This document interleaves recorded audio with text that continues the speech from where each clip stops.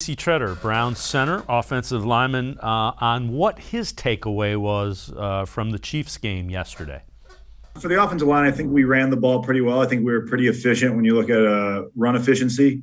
I think we averaged a decent amount per run. There's always things we can improve. We think we left yards out there, but overall for the first game of the season, I think we ran the ball pretty well.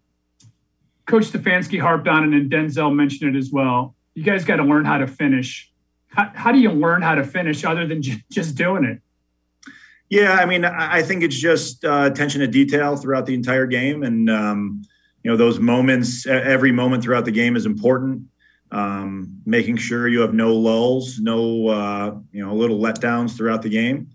And we had a few as it got later on, and that's just something we have to clean up. I mean, it's as much about finishing as just doing the right thing for all 60 minutes, no matter where that comes. You could have those mistakes in the first quarter and it can put you behind, or they could happen in the fourth quarter and they could say it's not finishing. We just need to be more effective throughout the entire game. Ellis, I was really impressed with the offensive line and the run game, particularly in that first half. I mean, there were times when Nick Chubb, he would have had those gains if it was touch football. I mean, that's how clean that line played in spurts.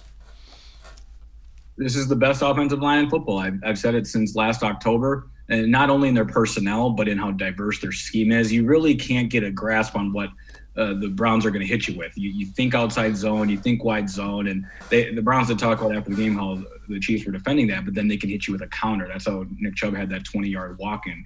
They can do a pin pull with J.C. Tretter and Wyatt Teller coming around. They have such a diverse scheme. Their power game is great. And Andy Janovich is on the field, and then you get another pulling guard. So this is zone, it's power, it's counter, it's tray, it's duo. I'm getting too inside football here, but that's on top of the personnel, on top of the talented 1-2 punch of Nick Chubb and Kareem Hunt. They're just too diverse and so well coached that this is what Browns fans should get used to. The Browns are going to dominate up front every single game. They're going to give Baker Mayfield time in pass pro. And as long as the Browns don't play the Chiefs again in the regular season, which if you check the schedule, they don't, I don't think there's too much to worry about.